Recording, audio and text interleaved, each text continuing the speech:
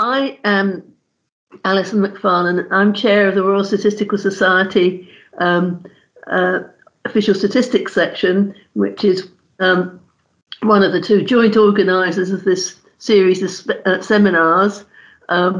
We've been going since the beginning of the pandemic, and the aim has been to bring together people from the four nations of the UK to talk about the work that they have done and published. And so far, what we've neglected is the huge amount of work being done at local level and the way that these complement each other. So that's the theme for today's webinar.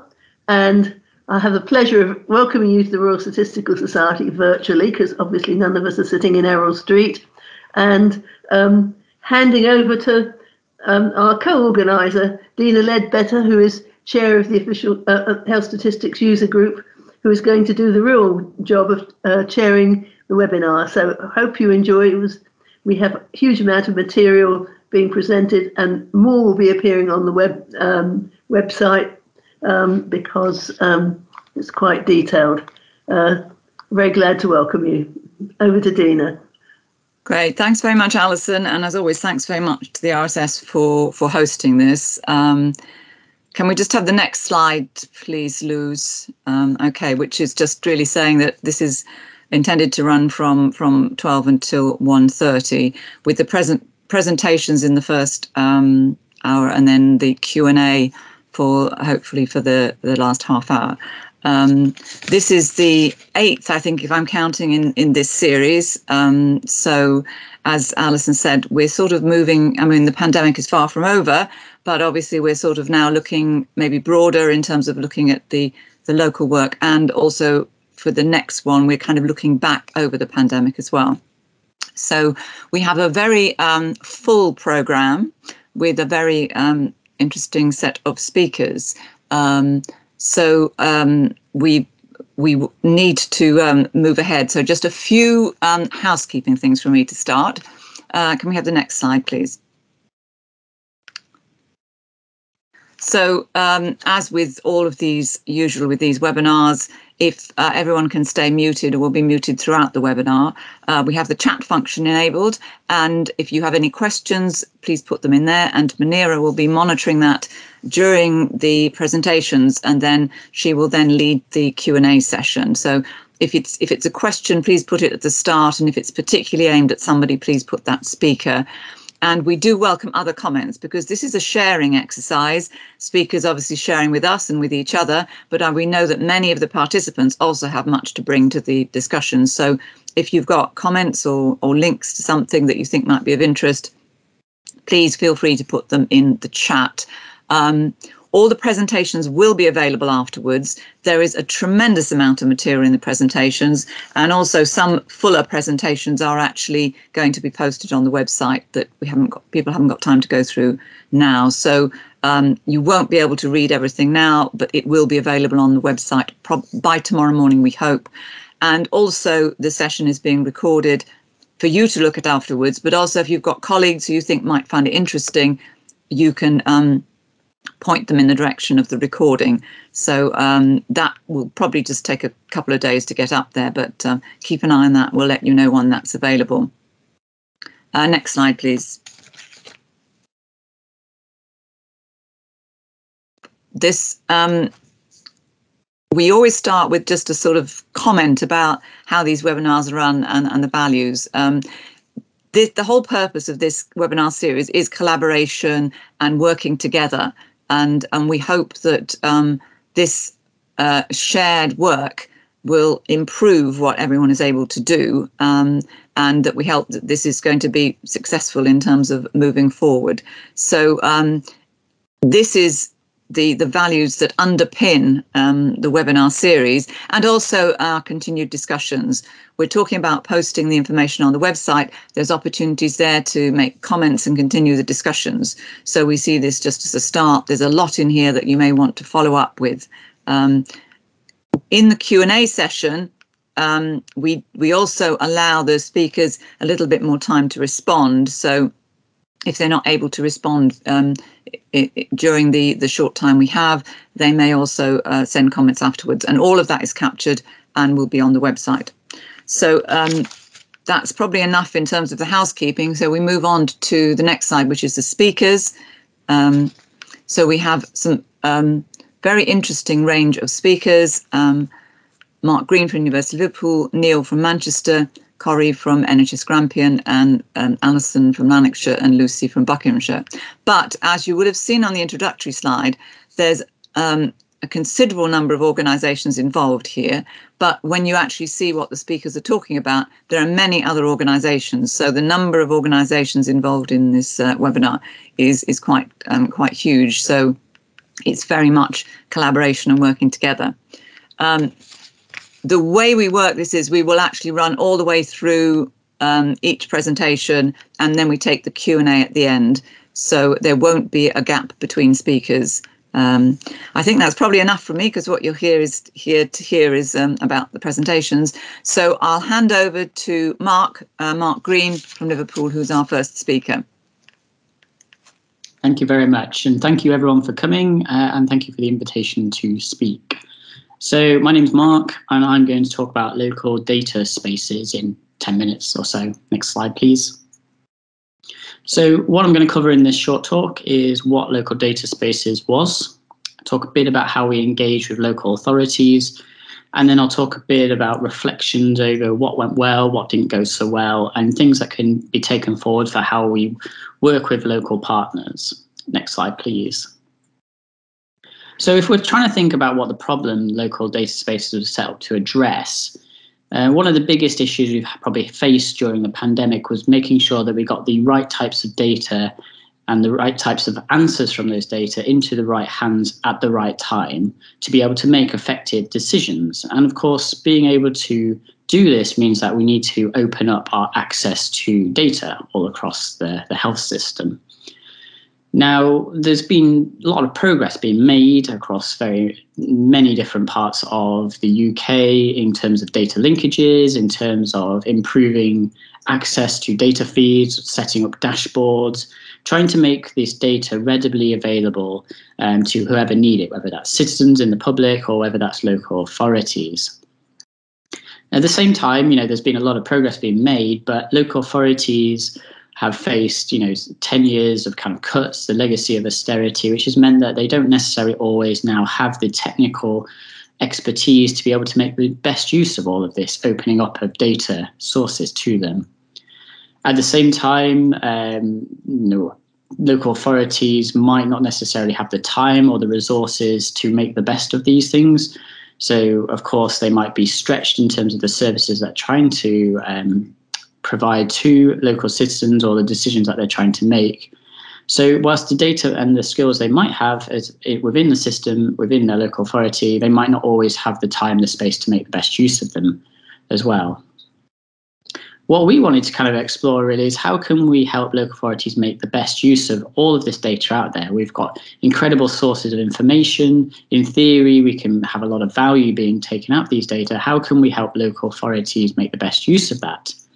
And we explored that by looking at academic partnerships. So how could we facilitate relationships with academics to local authorities to help them make the best use of these data sources? Next slide, please.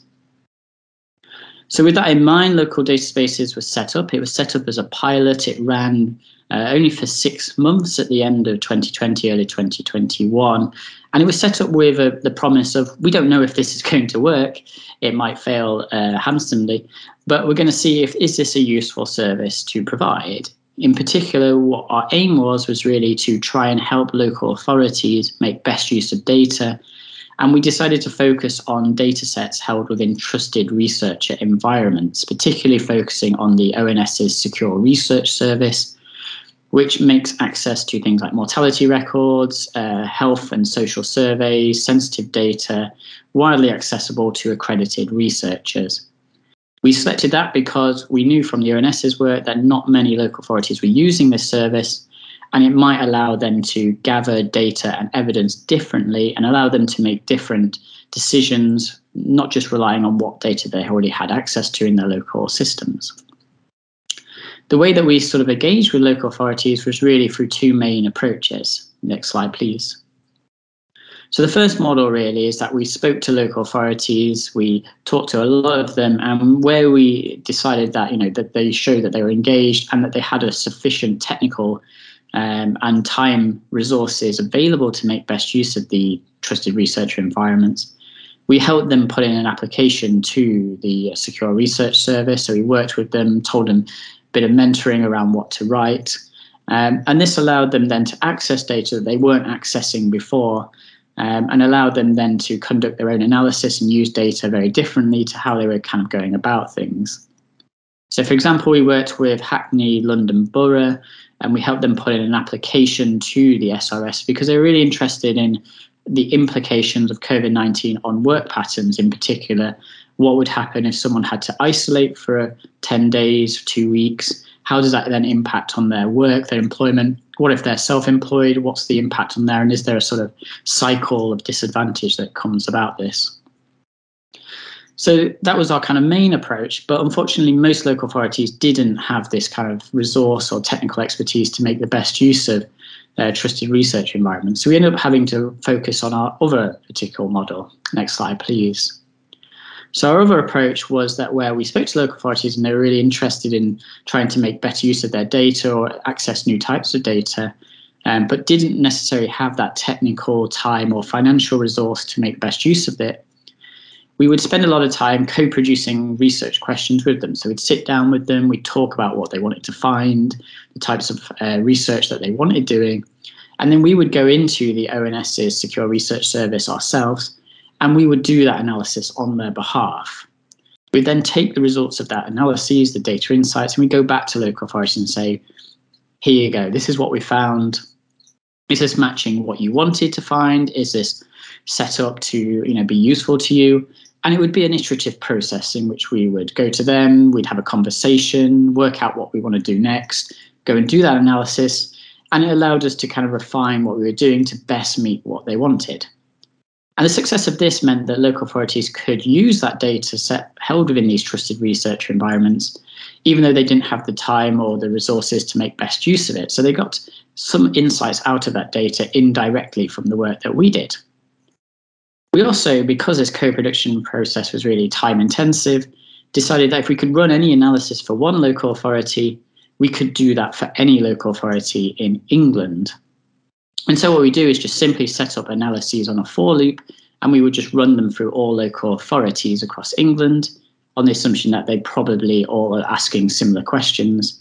And then we would produce thematic reports automatically within the system that would just be generated from these analyses. And we made them openly available. So they're all available on the Consumer Data Research Centre website. If you go on the Geodata packs, for all 314 local authorities in England, we've made reports available, up to 10 reports at the minute. So, for example, we've been working with Market Harbour, who are really interested in footfall and the impact on their retail town centre. We've also done some more specific things, looking at inequalities in lateral flow testing related to the Liverpool mass testing, but also more broader than that, and a whole range of things around occupational inequalities in health. Next slide, please. So I just kind of wanted to end with kind of some of what went well, what didn't go so well with working with local authorities. And I think in particular, how do we build these connections between maybe national efforts, and how do we work with multiple local authorities?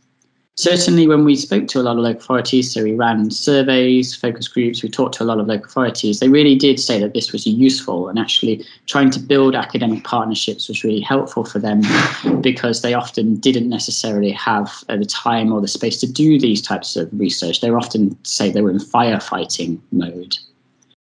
So this was very good, but at the same time, building those relationships, working with local authorities was really difficult. In particular, co-producing research questions is just hard. There was cultural barriers, in particular what I thought of as certain words meant didn't necessarily translate well to local authorities, and local authorities were also concerned that academics didn't always know how they worked. And so working through those cultural barriers and thinking about how we can work together and that we're talking on the same terms, taking a bit of time to work those things out first really helped pay dividends later on when we're doing those things. In particular, what we found is actually, whilst we go to local authorities and say, what do you want? What kind of evidence would you need? They'd say, well, just give us everything. Any data you can give us is useful. But that itself isn't particularly helpful for coming up with research questions or going into the SRS and doing analysis. When you can do everything, you kind of do nothing. So a lot of times actually going in, getting a broad remit of what they're interested in, doing a bit of analysis, bit of descriptive analysis, and going back to them and actually saying, well, what is this? Is this useful? It made it a bit more real. And particularly with trusted researcher environments, it's really hard to know what data's in there and what can be done because you can't see the data. It's really hard for a local authority to know what can be done. So making things real really did help. At the same time, putting in applications to the SRS was really time-consuming, really difficult for local authorities. We only had really one successfully apply because the application form was really intimidating, particularly getting all of the kind of systems and security procedures in place. And that was something we fed back to the ONS, is that if you want to scale these things up, we need to provide a lot of support to local authorities who might not have that technical expertise to make the best use of them. Next slide, please. So that's pretty much everything for local data spaces, all banged into about 10 minutes. I'd just like to end by saying thank you to all of our partners. Local data spaces was allowed because we worked with the ONS, who provided support with working with the SRS, through the Department for Health and Social Care in helping us engage with local authorities, through ADR UK ESRC for funding us and providing mentorship, and also through all researchers as part of the Consumer Data Research Centre who were seconded to the programme. It was really a big effort, and of course, if you're going to do these things, they require a lot of resources to support. It's not just necessarily these things can be done very easily. It requires a big team. So thank you for listening. I'm happy to take any questions later on. Great. Thank you very much, Mark. I mean, very, very interesting project this. And as with all the things we've talked about during the COVID, I mean, there's a lot of learning that we hope we're going to be able to take forward when we eventually come out of the pandemic. This is something that's not specific to COVID. This is something that's obviously really helpful. So thank you for that. A reminder to everyone that you can put your questions in chat as the speakers are talking, so that we've got those ready for the Q&A at the end. So now I'll hand over to the next speaker, which is Neil Bendel from Manchester, who's talking about the academic side of things and students, which is obviously another aspect to it. So Neil, over to you. Okay, thank you, Dina. So in line with the kind of theme of the webinar, there are three broad things that I want to talk about. Firstly, about how we've used data that's been provided by national organisations, notably what is now UK Health Security Agency, to improve the way we've been able to deliver our response to COVID for specific groups within our population, in this case, students. Secondly, how we've been able to add value to what we've been able to get from UKHSA and others by combining that data with information and insight we've had from other partners. And thirdly, what the kind of key lessons are that we've learned from this. Next slide, please.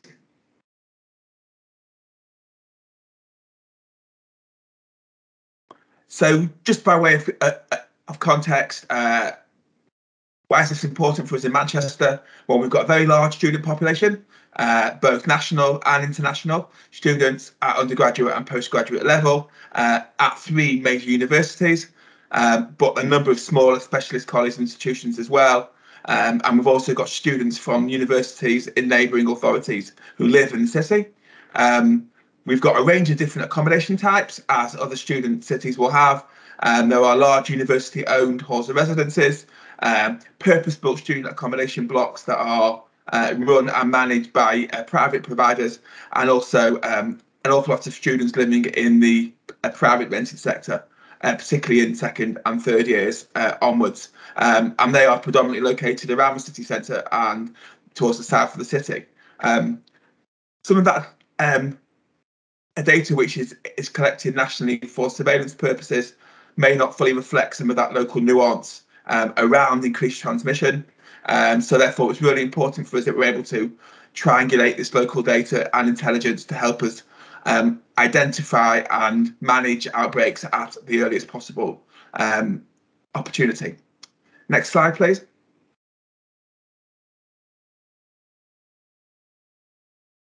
So this just kind of illustrates the dangers, I suppose, of not having such processes in places. At the beginning of the autumn term 2020, so towards the middle of September and into the beginning of October, there were significant outbreaks of COVID-19 in universities and higher education settings, notably in a number of halls of residence. And at its peak, there were nearly 3,000 new confirmed cases of COVID-19 in that student age group, so 17 to 21-year-olds, in a 7-day period.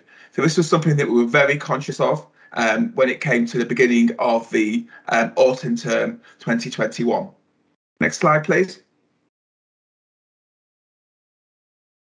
So we were very keen to kind of, when the academic year 2021-22 came along, to be much more on the front foot than we were in the previous academic year, in terms of setting up a local programme of support to universities and higher education providers in Manchester in advance of those students coming back into the city. So from a data point of view, we undertook a lot of preparatory work in the summer, in July, cleaning and organising some of our data, liaising with colleagues just to make sure that we had a proper list of accommodation. We were able to feedback that offer back to universities themselves, part of a webinar that we held in August. And then from September onwards, we started to establish a set of initially thrice weekly, but then gradually reducing over time, meetings of what we call data triangulation meetings with university colleagues and people from other bits of the Manchester Test and Trace system to make sure that we were constantly on top of and able to respond to that data. Next slide, please. In the course of doing that, we realised there were lots of different data that we're able to use to support this piece of work, and none of those individually had told us the full picture. So a key part of this work was very much on the triangulation of data and insight from different sources, including the information that we were getting through from UKHSA, information which the universities themselves were collecting based on self-reported information coming from their students, from that information which was then being fed back into our central coordination hub, and then equally triangulate that with what are happening in other parts of Greater Manchester as well. So we're able to use a range of different sources in order to give us a fuller picture of what was going on. Next slide, please. So how do we use those data? Well, we were able to look at the data and, if you like, slice and dice that data in different ways to look at things from a number of different approaches. We're able to look directly at accommodation. By matching the data at postcode level, we were able to identify positive tests in different forms of accommodation. Because our universities at the beginning of the year had a number of dedicated test sites where they were testing, offering testing to students and staff, we were able to look at the results coming back from those test sites. Because we know that there are a number of areas in Manchester that have very high numbers of students, particularly in areas like Fallowfield and Rusholme, we were able to look at those places as well to look at not just the students, but also potential transmission of cases from those students into the wider population. Able to look at potential points of exposure, working with our environmental health team to look at particular businesses, particularly in the hospitality sector that we know catered mainly for students, and also the university as a workplace in itself. So in order to get that full picture, we were able to combine all those different sets of data together, not in the form of directly linking them, but in terms of looking at things alongside each other to get that fuller picture. Next slide, please. So key to all of this was what we called our university data triangular meetings, which initially started as 3 times a week, and then based on the information we were getting back, we were able to step up or step down those meetings depending on what was the feedback we were getting. So these meetings were very much to allow us to understand the overall impact of the return of the students to a city through that triangulation of insight from different sources to allow us to identify and speedily respond to outbreaks and situations in accommodation settings, and also to facilitate the facilitation of contact tracing and, where needed, humanitarian and student welfare support to students, as we're able to do in the previous academic year. Next slide, please. So this is the example of one of our products in terms of our surveillance dashboard, in terms of being able to track over time numbers of positive cases based on accommodation. So based on student households, so which we call largely council tax data on properties where there was a student council tax exemption that we suspected were student rental properties.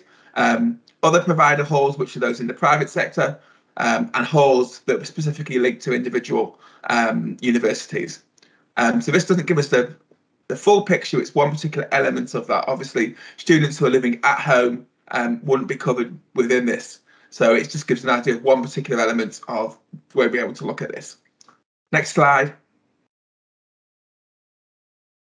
And this is just an example of one of our drill down menus where we're able to look at individual halls by the institution that manage those halls, and to look at over time, individual days and weeks, how many positive tests we were able to see that were linked to one of those accommodation settings.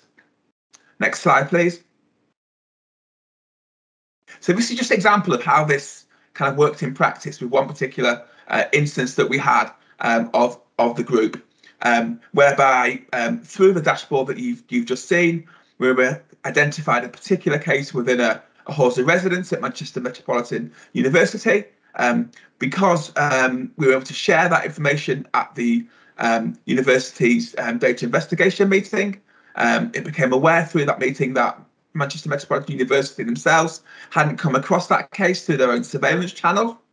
Because we had an information sharing agreement in place, we were able to share the information about that potential case with the university through secure email transfer, and the MMU was then able to investigate their own records, it then subsequently came to light that the potential student was an ex-student, where effectively their address hadn't been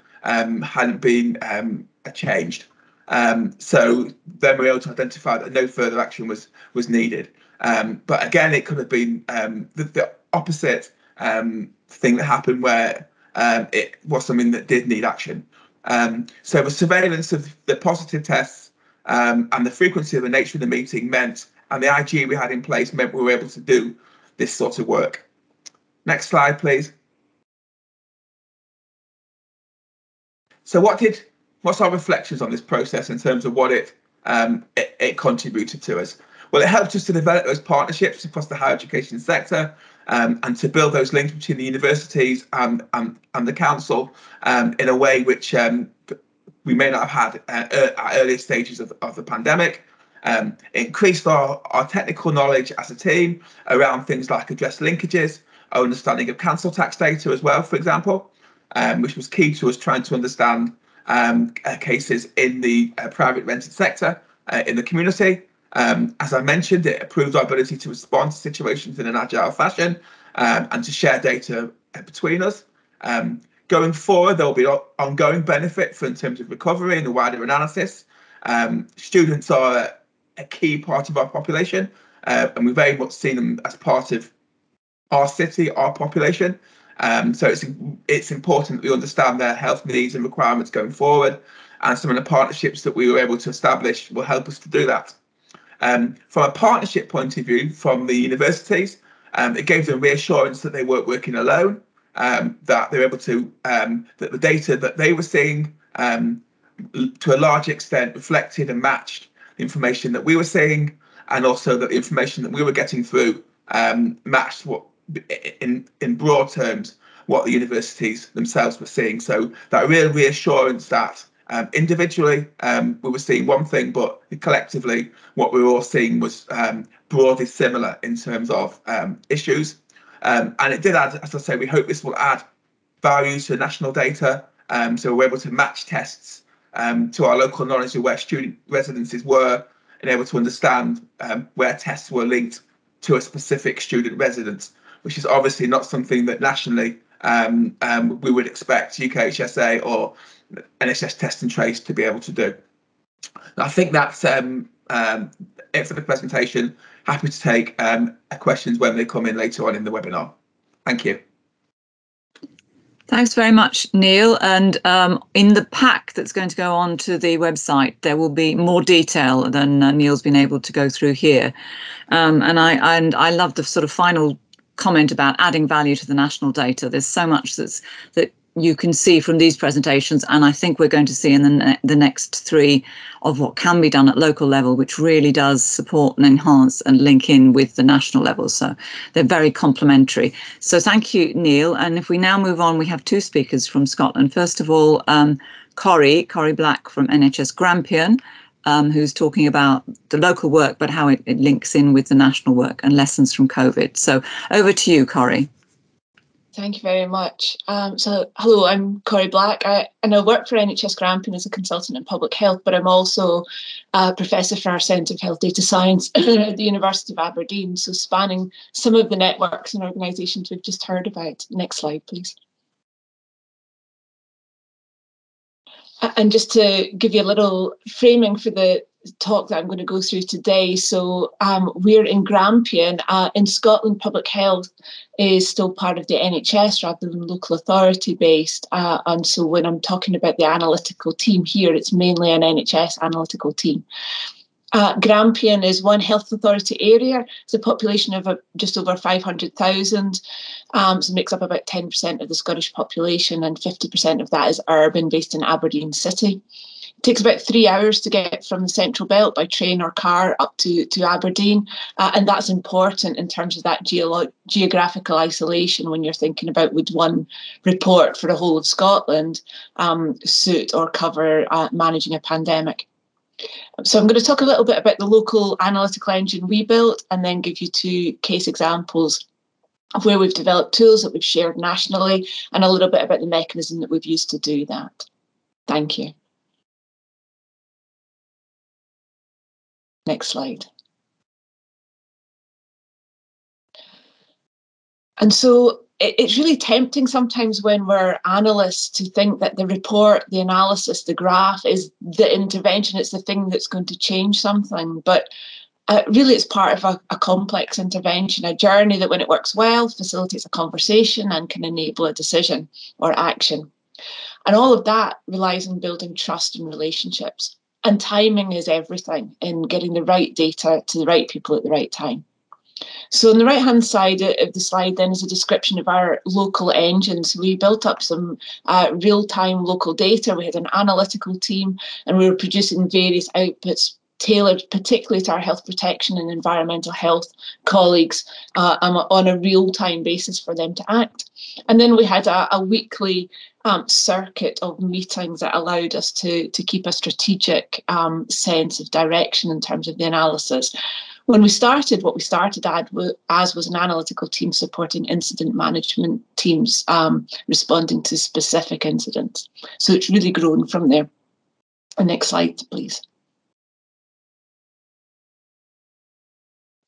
And so this is built around a platform of linked data. So from our laboratory, our contact tracing, hospitalisation, vaccination, genomic data brought into a warehouse and linked together, and then a series of automated reports that provide a window on the situation running over that.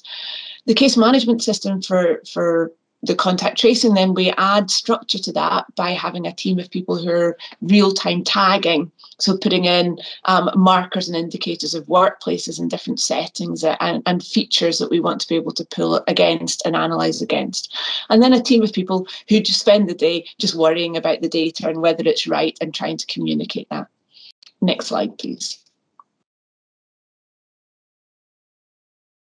And the reason for looking locally is, well, the pandemic's not the same everywhere. there's a local rhythm to that. We're isolated enough from our neighbouring large urban areas to have seen that we've flowed at quite a different rate at times from other areas. So that health protection response, particularly when we were in phases of suppression or intense containment, were really quite different strategically than other parts of even just within Scotland. And so it's really important to have that local focus and timely and targeted information. Okay, next slide, please. And of course, we're building all of that analysis and understanding on a complex and an evolving system.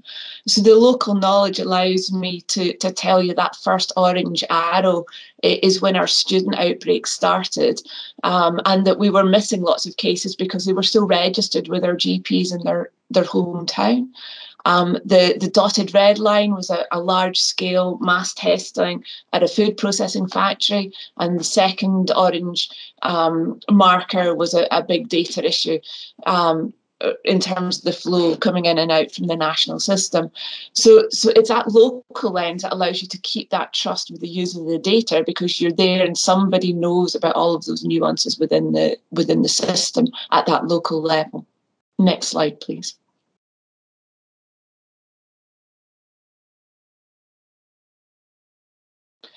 And so to go to one of the examples then, so traditional epidemiology and infectious disease epidemiology is all about trying to understand how cases relate to each other and how they relate to their environment. Next slide, please.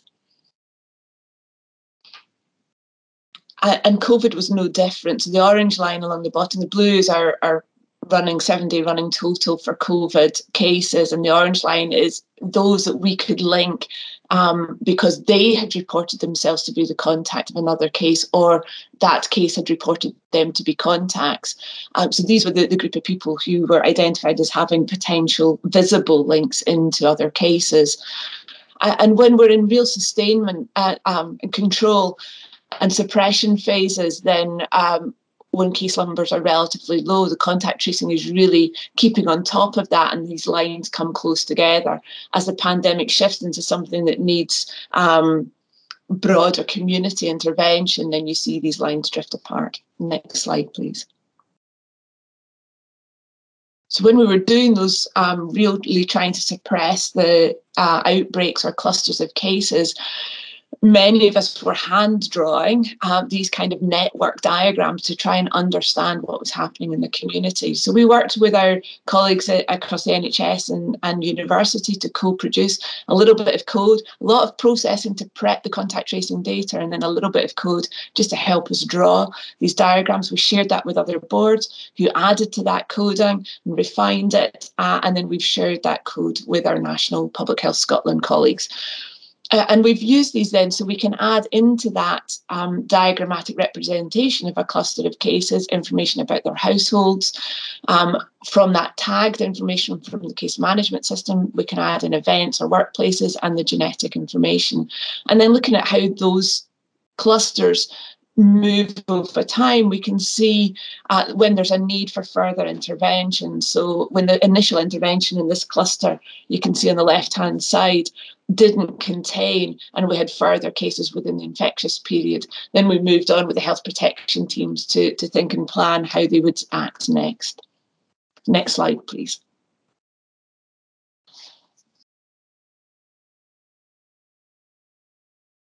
So these networks could get pretty complicated. Here's a massive one, lots and lots of contacts.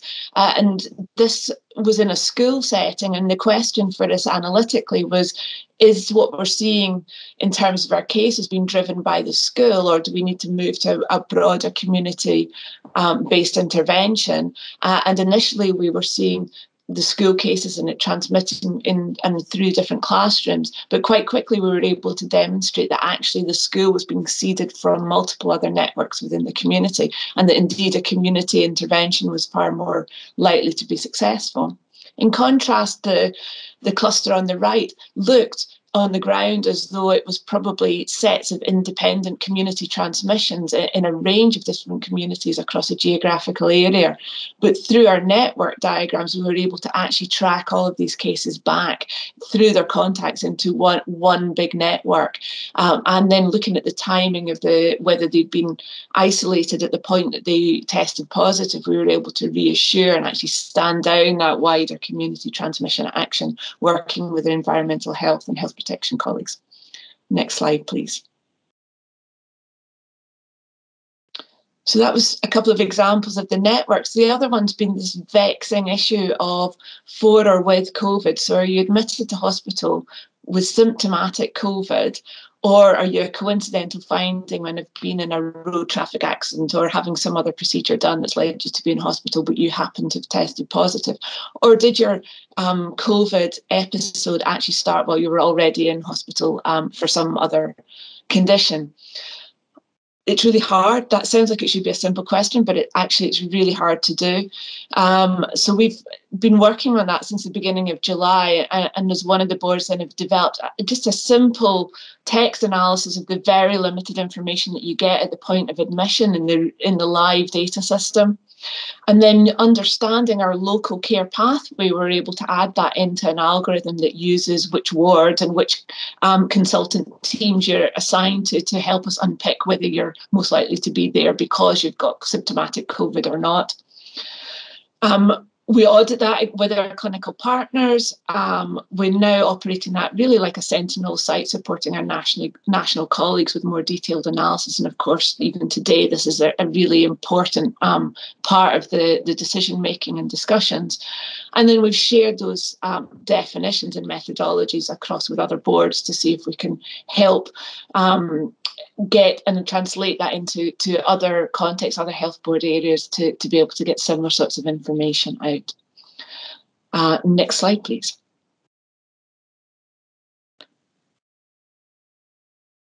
And so the way that we've done that sharing of information is towards the end of the summer in 2020, we set up a Scottish COVID data and analytics support group. That's from the analysts, largely at the health boards on the ground. This is grassroots driven up by lots of conversations, asking each other, how are you approaching this? How are you doing this?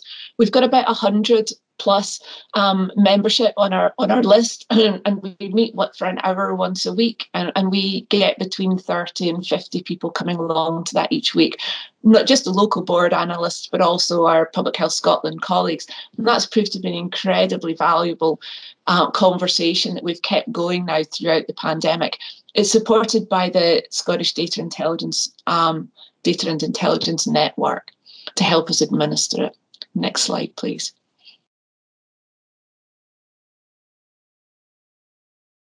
And we've done all sorts of things, but we've shared initially how we were supporting incident management teams, but now looking and monitoring and identifying early spotting of data feed incidents. We've spotted and shared changes in the trends in COVID. We've provided input into to tools and methodologies being developed by Public Health Scotland, our sort of national analytical teams, and we've shared definitions and methods.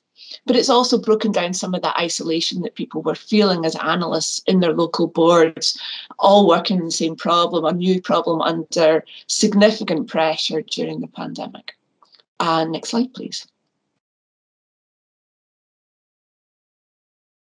And then really interested to hear Mark talking about trusted research environments. So locally, we have a trusted research environment as part of our university partnership, and that's let us deliver at an increased scale again. So right at the start of the pandemic, we were awarded Health Foundation Network Data Lab funding, and through that we've been running analysis that we can then do comparative analysis with the other network data labs and begin to operate at a bigger scale or a different scale again.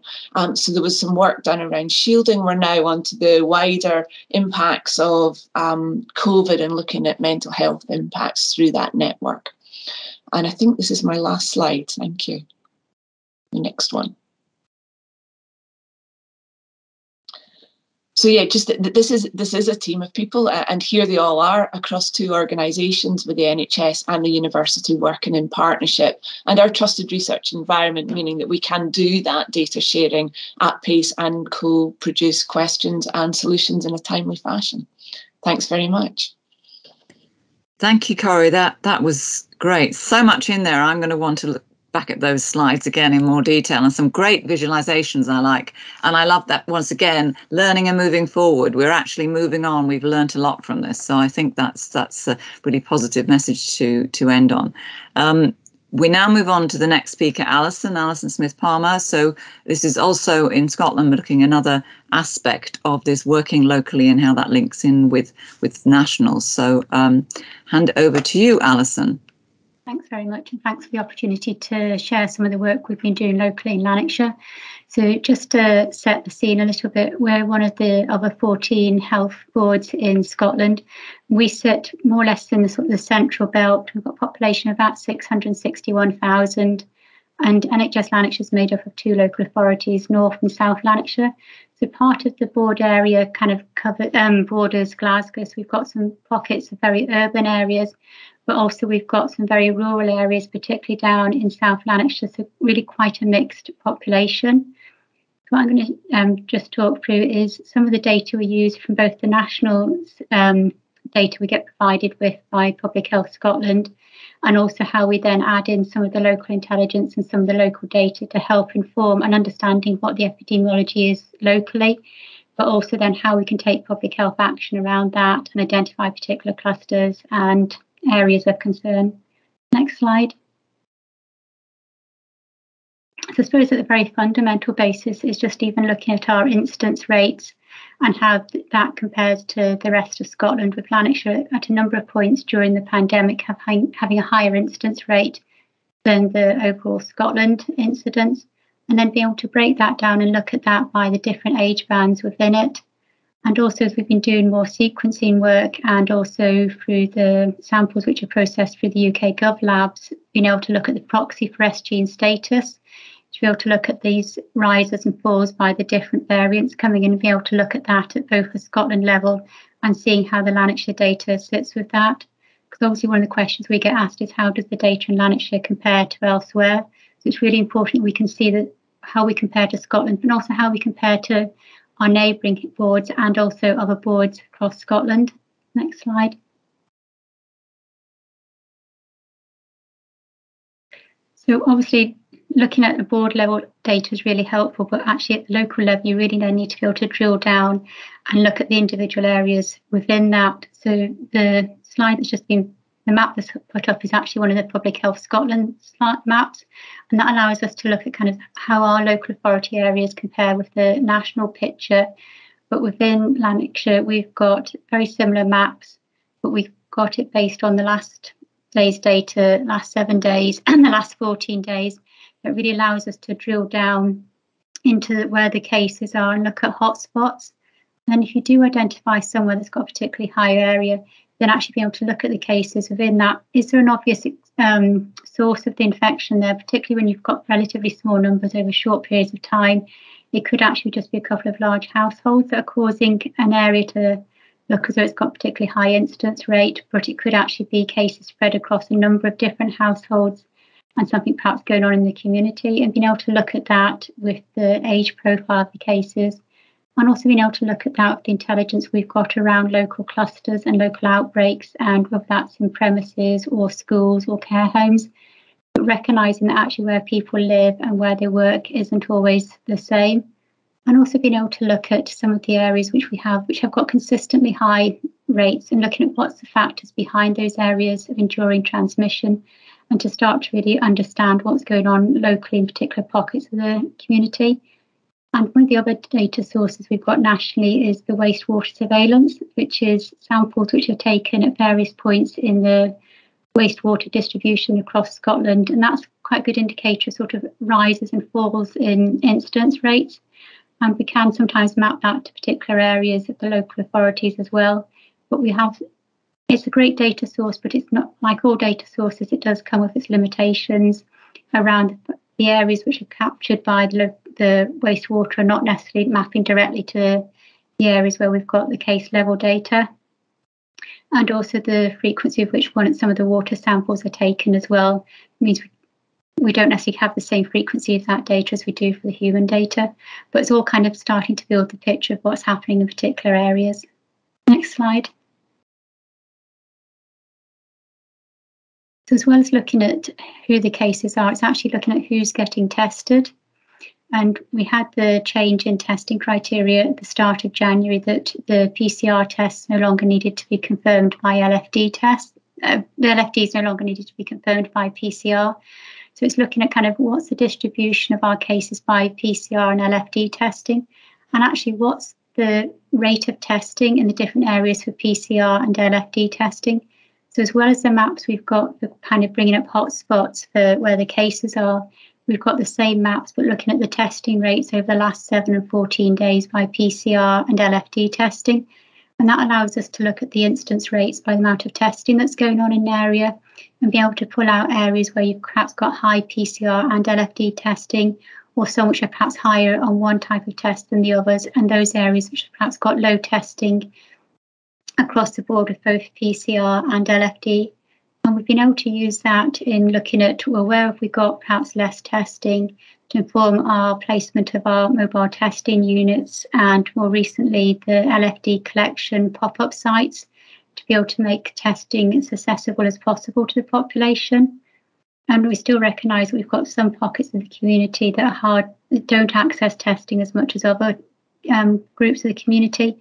So we've had a lot of community engagement work done through our community testing team to work with third sector organisations and particular groups in the community to really make testing more accessible to some of the hard to reach communities and support them in testing, and also the messages around vaccinations. So trying to have that wraparound approach. And then using that testing data to look at what's our testing rates, not only by locality, but also by SMID, by age group and by sex, and looking at who's actually getting tested and the different routes for testing. Because we've got a lot of testing that's going on through health and social care. We've got the testing in education, but it's looking at that and also looking at the wider testing in the community. Next slide. And then, as Corrie's already mentioned, within the overall pandemic, there's been lots of clusters and outbreaks that the boards have had to deal with as well. And that really does go back to sort of that bootleg epidemiology of actually understanding sort of time, place and person, and producing the epi curves for those particular outbreaks or clusters. And then working with a whole range of partners to investigate those, whether they be care homes, schools, hospitals, prisons, or a lot of some of the factories as well. We've been involved, particularly at different points during the pandemic. There's been different responses to particular outbreaks and how they've been identified. Same as Corrie's mentioned with the CMS data, we've been looking at pulling out where people are linked to particular work premises and being able to tag those. Also picking up some of the hotspots, and also the relationship we've built up with some of the large companies that they're actually able to report into us directly where they are seeing a number of cases. And it's been able to then have that risk assessment approach in the problem assessment groups or incident management teams as required, and the data that goes on in understanding individual clusters and outbreaks, as well as sort of that wider picture. Next slide. Obviously, one of the areas of concern throughout the pandemic has been care homes. So within Lanarkshire, we use HP Zone, which is the system, sort of case and incident management system that health protection teams had prior to the pandemic for managing our outbreaks and issues in care homes, and using the data we can pull out of that to look at how many care homes have we got on any one particular day with outbreaks or with issues which might just be one positive member of staff or one positive resident, rather than the outbreaks with 2 or more confirmed cases, and looking at the cases amongst the staff and the residents and the spread potentially amongst staff and residents, and also within units, because some of the care homes we've got have actually, they're not a single care home, although they're a single care home, within it they've got multiple units. Are the cases in a single unit or across multiple units? And obviously looking at hospitalisations and deaths within the care home, and looking at the vaccination uptake rate amongst the cases and the home in general. And across Scotland, there's national guidance produced by Public Health Scotland around the investigation and management of COVID in care homes. That's one area that's kind of really quite resource intensive, both in terms of the management of COVID in care homes, but being able to monitor them accurately and be able to pull out really useful data. Next slide. And I think Corrie's already touched on it, is actually understanding our hospitalised cases. So similar to the work that Corrie's mentioned for Grampian, we've been doing similar work in Lanarkshire, looking at who the cases are admitted to hospital. Are they admitted with COVID, or is that an incidental finding? And have they tested positive in the community prior to admission? Are they testing positive actually at the point of admission? Is that because they're clinically suspected as having COVID? Or is it the testing that's been done to help with patient placement? Or are they testing positive a short period of time after admission? So it could be a community acquired, or it could have been acquired in the hospital. Or are they testing later in the hospital stay, indicating community hospital acquired admission? So looking at that time of test to admission date, and then looking at who our cases are in terms of their age, their sex, SMID, and also whether they fall into one of the clinically vulnerable groups, and then looking at the impact that has on the duration of stay and also the types of specialities they're in. And that's something that's obviously increasing as the case numbers have started to increase in hospital cases again. So understanding that, because the pattern we're seeing now isn't necessarily the same as the pattern we saw earlier on in the pandemic. So that's constantly shifting. Next slide. And obviously, there's a huge amount of data underpins the vaccination programs, both in terms of actually identifying people with vaccination, but then monitoring just the uptake rates by age, by sex, and by locality and SMID and ethnicity, and being able to work out where we have got pockets of low uptake rates for the vaccine and be able to put in interventions and target those, whether it be for the first, the second, or the booster dose. And now as we move on to the next booster dose for the older age groups as well, being able to understand that to make sure we are reaching everybody we need to reach with the vaccination programme. Next slide. And just to emphasise, it's very much partnership working. There's a lot of staff involved in the health protection team in terms of producing the daily data, but that then feeds into lots of different aspects of the work of the health protection team, whether it's the work in managing the care homes, whether it's working with our colleagues in education amongst the clusters we've had previously in schools, and also colleagues in the test and protect team to tag cases in CMS and to pull off the data from CMS and to understand the trends there, and then being able to feed that data into the tactical and the command meetings which are held locally to be able to really understand the epidemiology and the direction in which it's going. Working with our partners in local authorities, whether it's resilience partners or through education and environmental health, and our infection prevention control teams in the acute sector on our local authorities, and with Public Health Scotland, and as Corrie's mentioned, the role of SCODAS, which allows the boards to share good practice, to share bits of code, and to really have a more joined up approach between the boards and Public Health Scotland. Thank you.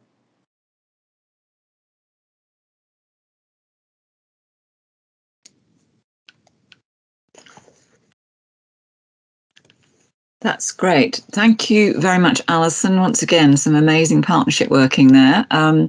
Now, moving on to the final speaker here, Lucy is picking up on another aspect, which is the important area of the less heard groups and how you can capture data and how that influences public health. So over to you, Lucy. Thank you. Yeah, so my presentation is going to be a bit different because there's not a lot of data or data slides in it. But yeah, this is talking about the work that we conducted in Buckinghamshire. Next slide, please. So as part of our recovery planning, we undertook a rapid health impact assessment, which obviously drew on national and any local data which we had available. But we really wanted to validate the findings of the HIA by using a participatory listening exercise, because we really wanted to understand the impact that lockdown and COVID-19 had on our residents' health and wellbeing. And we also wanted to validate some soft intelligence that we were getting from our different services as well. Next slide, please. So that was the aim of our listening exercise. And it consisted of 3 different elements. So the first element was an online survey aimed at our residents from July to August 2020. And that consisted of about 35 questions. Depending if they answered yes or no, then it would go on to ask some more questions or move on to a different one. And we had a really good response rate. So we had over 5,000 of our residents complete that survey. But like most online surveys delivered by local authorities, it wasn't necessarily representative of our population, mainly completed by our older population, mainly by females, and wasn't representative of our ethnic minority groups, despite promoting it heavily to our different stakeholders. The next element was a survey and interviews conducted with our members, because we knew that councillors had been quite pivotal in their local community responses to COVID, and they had a lot of insight of what was happening on the ground. And then the third element was around conducting behavioural insight research with priority groups. So the groups included people with existing mental health conditions, food bank users, ethnic minority groups, and people that were also socially isolated. Next slide, please. So we actually commissioned an organisation called Mel Research to undertake that behavioural insight research, and I'm going to come on to sort of some of the outcomes of that research. And they interviewed a range of different residents and also stakeholders. And we really recognised the importance of gatekeepers in order to access our residents. So, for example, some of our faith leaders were really important gatekeepers to then be able to access residents to get and gain more insight as well. And our GRT community, so Gypsy, Roma and Traveller community as well. And Mel Research used a combination of semi-structured interviews that were either delivered via the phone or online. And interestingly, this was an opportunity for some people to be listened to for the first time. And our researchers were quite surprised in some of the feedback that they were getting. You know, people in some of these groups being really thankful that they'd actually been approached to, you know, share their lived experience, and also responding that, you know, it was often the first time that they had actually felt like they'd been listened to. And again, I think people also were appreciative of the fact that they were just listened to. They weren't given advice. They weren't told that, you know, they were in the same boat as everybody else, or, you know, whatever it may be. They were purely just listened to, and their insight, you know, was noted. Next slide, please. So we're just going on to now some of the results that came out of our insight.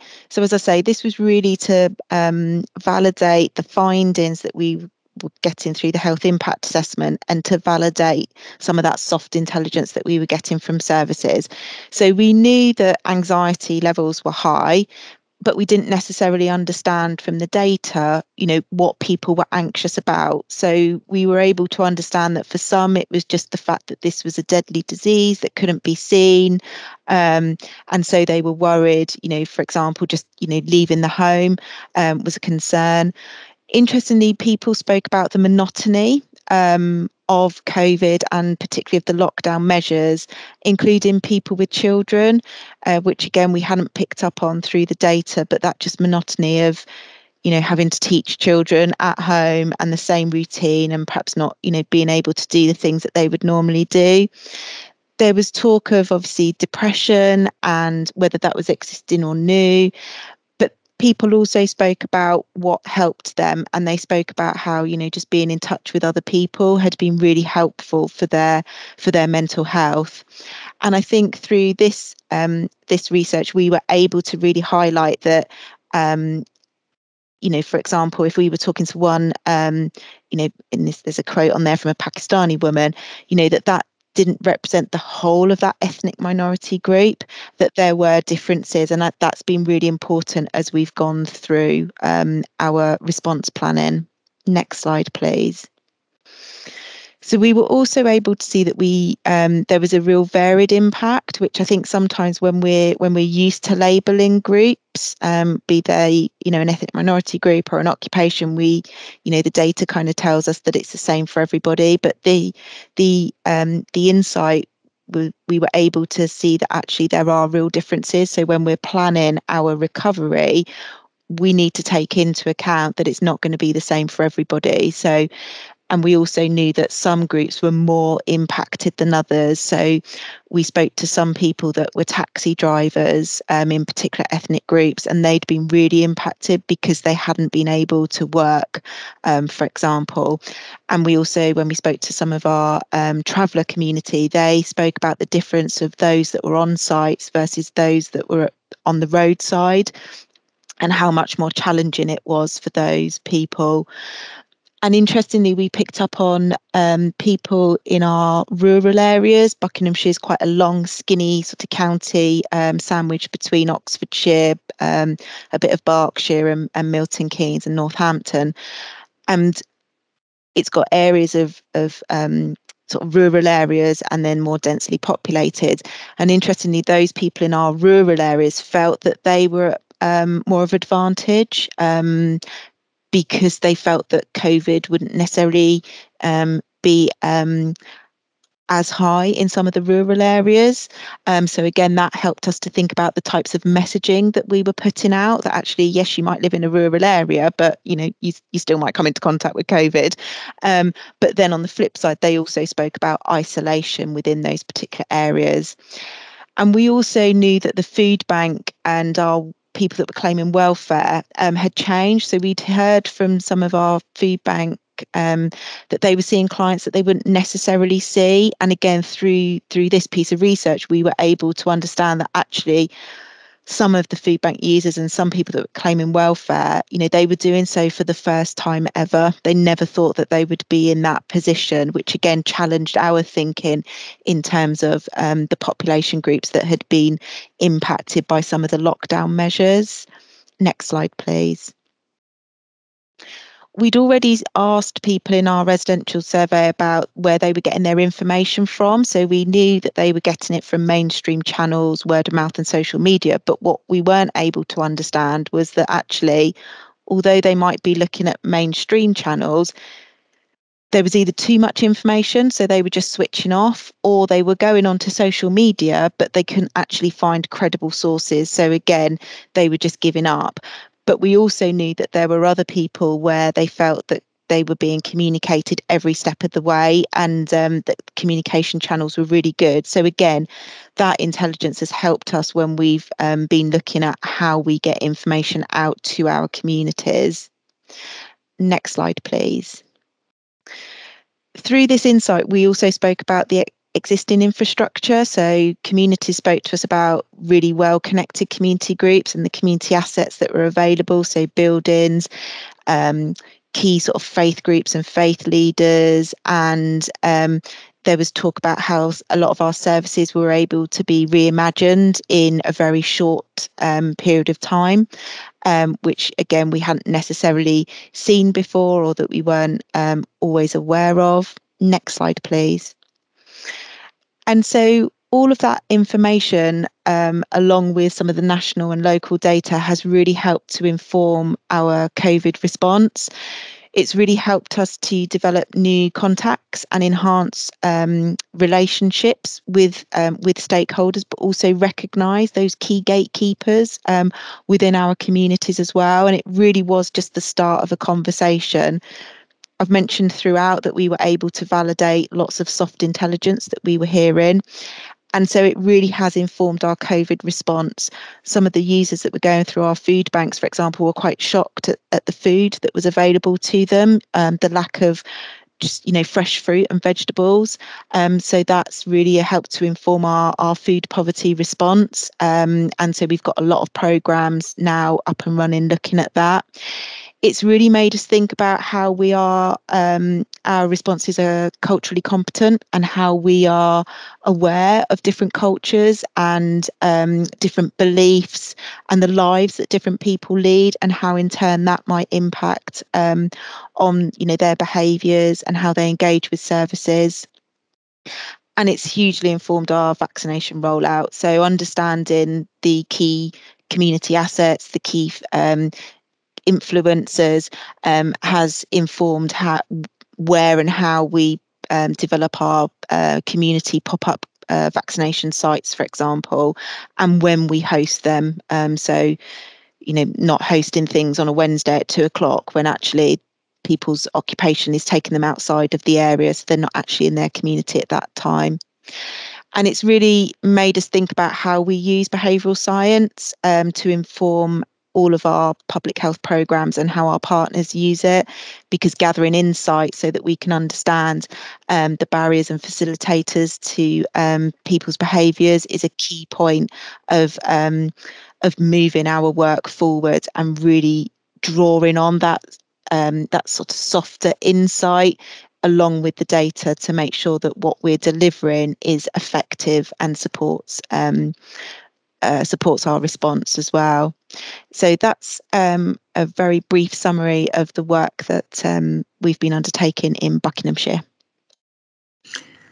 Thank you very much, Lucy. That was fascinating, and I think really emphasising the importance of this sort of soft intelligence to support the more hard data that we've been looking at in some of the other presentations.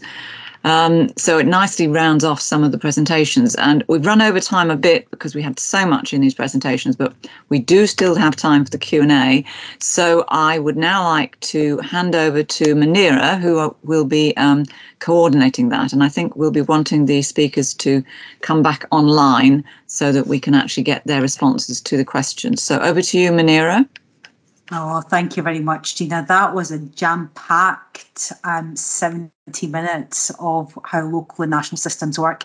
So if I can just get Luz, if you can stop sharing your screen, that'd be great. If I can ask all the speakers to come back on camera, thank you very much. Myself and Rosa are going to be going through the questions. So you've got a double act today. So this is the first time we're doing this. Normally it's just myself, but we do have a double act. A lot of comments have been put into the chat, and I know not everybody has access to the chat or is able to put in questions. So speakers, if it's okay with yourself, I might go through some of the stuff that's in the chat just for those that haven't got access, have not been able to say it. But I'm going to kickstart, if that's okay, and take Chair's prerogative and open up a question to all the speakers. Now, throughout your own journey through your local and national, and in between that as well, you all highlighted the importance of linked and actionable data, and the importance of bringing together the local and national insights to be able to understand what's happening in communities right down to households. So can I ask, what's been your biggest challenge in bringing together data from across a number of systems and sources? It could be a challenge or it could be a learning. So what's been your biggest challenge or learning in bringing together data from a number of systems and sources? So open to all speakers, but Mark, because you were first to go and you haven't spoken for a while now, so I'm going to come to you first, if that's okay. Thanks, Mark.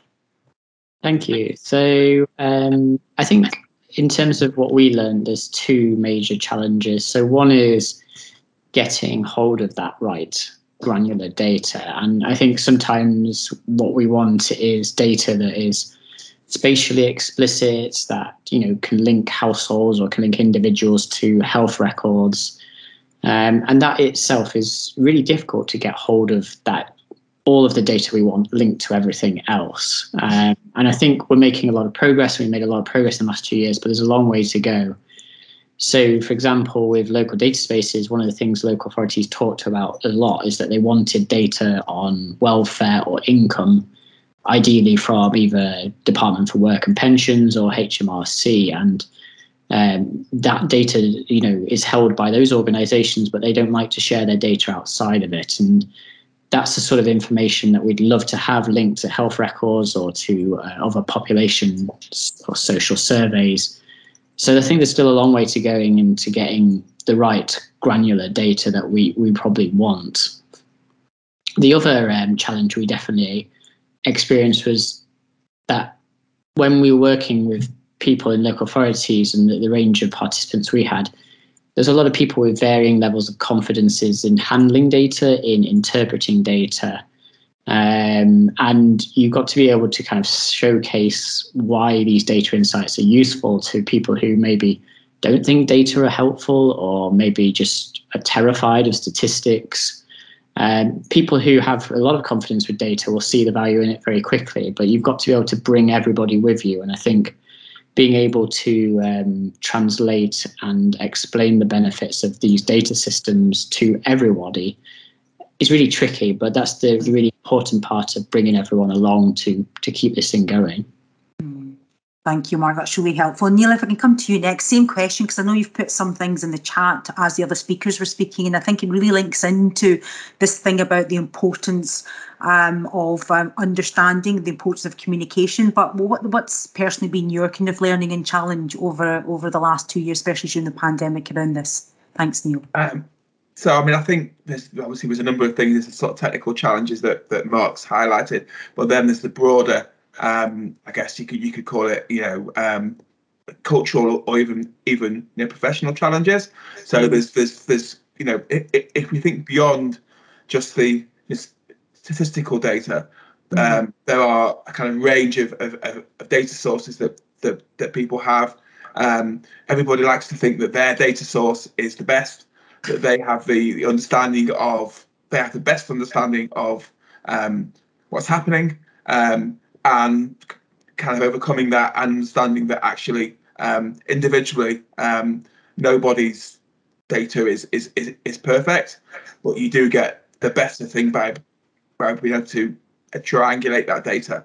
So we haven't done an awful lot by way of directly linking data, but we've done an awful lot by way of triangulating data in terms of people bringing their individual bits of data and perspectives on that data together into one room, and I guess understanding their perspectives on the issue that we're facing rather than their specifics on the technical nuances of the data. Is there a unique property reference number? Is there not? And those kind of things.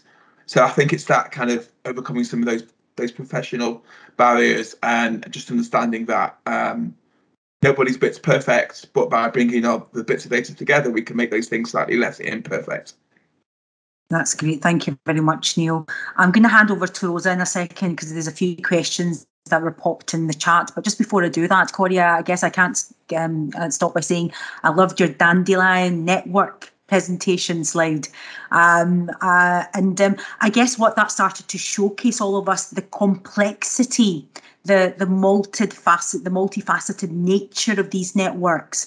And there was a few points that were raised in the chat, and I was trying to kind of sum up how we can ask that. But for me, I think what I'm picking up from what I'm hearing from all of yourselves, and Corey, coming back to yourself, is that how did you manage to make the explanation of these networks easier and meaningful? So we heard about Lucy and the importance of communication, the importance of engagement.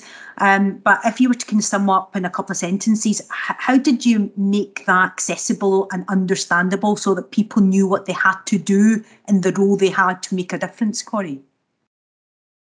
So I think the short of that is hours of time. And I think that's the big part about having local skilled expertise around this being worth the investment for the big statistical organisations, is that the amount of time that you spent sitting with the decision makers, helping them understand what it was that you were trying to show them. And it went wrong for many examples of where that took. There's lots and lots of conversations back and forth is what we were fairly sure we were seeing in the data telling us about outbreaks in different types of settings. And it took a lot of time to build up a relationship to the point where you could say, we've got something, you need to act, we need to meet you, you need to act. To lots of conversations prior to that were just brushed off as we can't respond to that. So I think the time bit is about trust, isn't it? Really, it's not that it's just time. It can't be any old person doing this. It's about building up a common understanding of each other. And I'm really taken by the data. There's an assumption, isn't there? There's a huge assumption that the data that in one system or any system is somehow the truth, as opposed to a representation that is hopefully good enough. And I think we accept that when we're talking about prediction models and thinking about that kind of forecasting into the future. But I think people struggle to understand that applies to when you're looking at the here and now or last week being equally your best representation of a model of what you think actually happened, even though you're not maybe describing it in terms of confidence intervals or complex statistics. You're apparently just counting the number of cases that were actually reported, but it's still not necessarily the truth, whatever that actually looks like. Thank you very much, Corey. You had a furious nods from all your colleagues around the virtual table. But Lucy, I could see you nodding really furiously around that. Can I come to you just to kind of add a little bit of your thoughts? Because you really went into detail about communication and engagement. I mean, all the speakers did, so thank you very much. But it was a lovely, nice ending to when you said, I don't really have much data on my slide, and you really took it to the relational part of it, isn't it, Lucy? Do you want to add a little bit more onto what Corey was just saying there as well? Thanks, Lucy. Yeah, just picking up on what Corey said around trust, because that really was key to us to get a lot of our those sort of gatekeepers and stakeholders who perhaps we hadn't necessarily spoken to about before, or from a council we'd spoken to them on quite a narrow, possibly negative agenda before.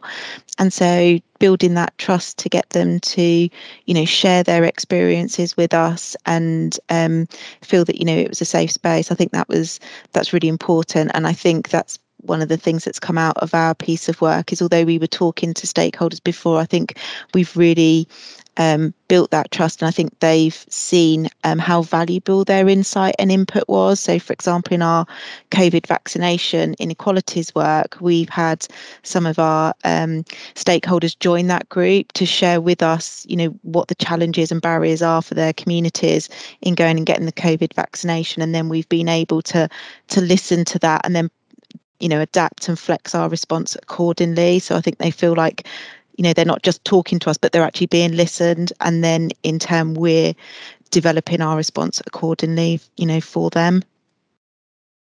Great. Thank you very much, Lucy. It just reminded me, just kind of hearing back from yourselves, was that I was saying that data is best served, data is like fruit and veg, best served fresh and local.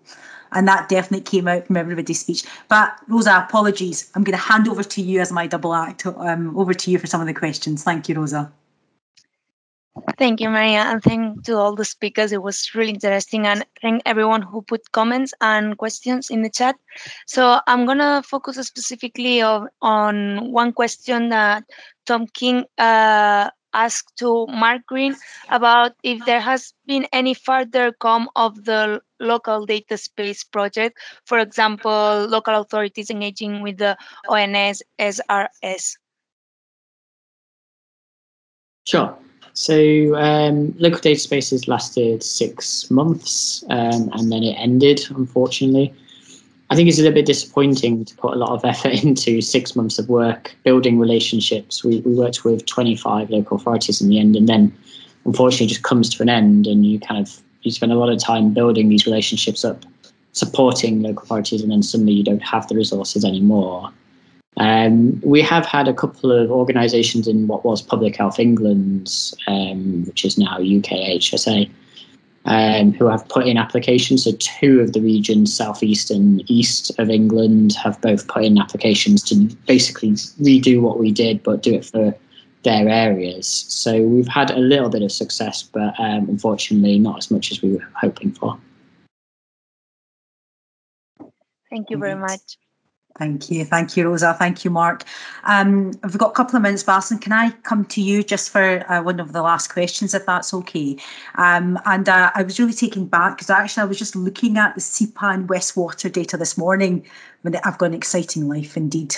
And it's really interesting in looking at spikes and looking at different levels of data, really out of our comfort zone within health and care.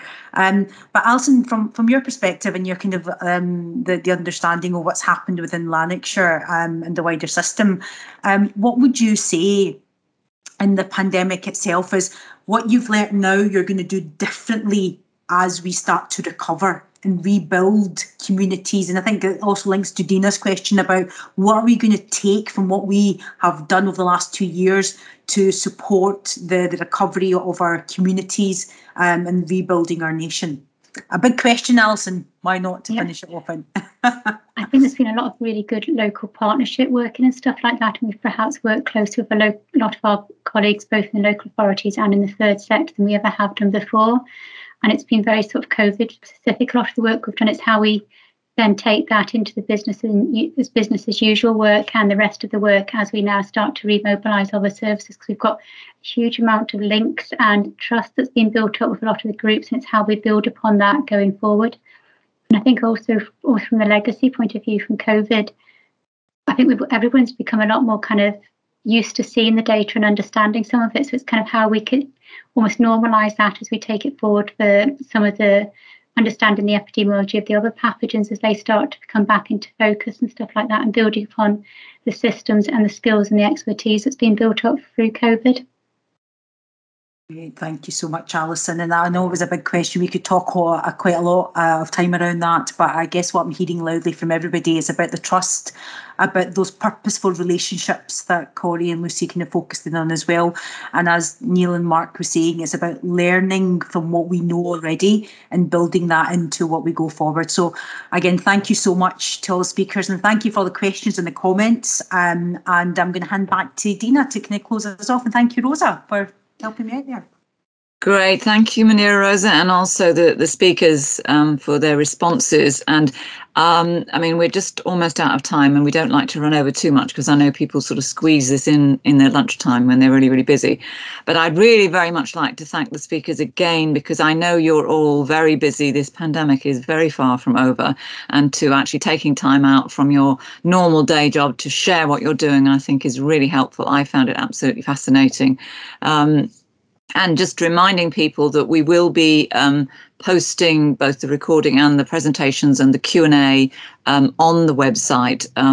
The comments, the speakers will be, we'll send them a written up version of the questions that come in. So if you've got any other thoughts you want to respond, then please do that. And we try and get that out within the next sort of week or two so people can still look at that. And if you've got any other thoughts or comments, please post them on the website or continue the discussion after the webinar. And if you have difficulties in getting onto the website, then please contact us and ask us. We're trying to make the webinar materials more easily available. There'll be a notice about that to try and put them all together in one place to make sure they're more accessible. So please do continue the discussions. And thank you very much for all the work everyone's done. Thank you for the presentations, and thank you to the organisers and to the participants for the questions and being here. So look forward to you maybe coming to our next one, which is on mortality statistics, looking back over the pandemic. This will be on the 23rd of March. And that won't be just looking at COVID deaths, but looking at deaths and mortality overall, what the overall situation is over the course of the pandemic. So that's the next one coming up in very shortly. So thank you again for everybody, and I'll close the webinar now. Thank you.